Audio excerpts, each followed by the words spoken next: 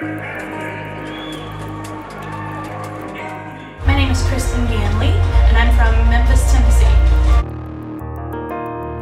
It's very bittersweet because I feel like I worked for it for so long, and now it's done. I kind of don't know what to do with myself from here on out, but I'm considering moving forward and going for a PhD, which is a little scary, but having completed the master's, I feel like this is the next step, and this is something I can do. Education is freedom. It's something that nobody can take away from you.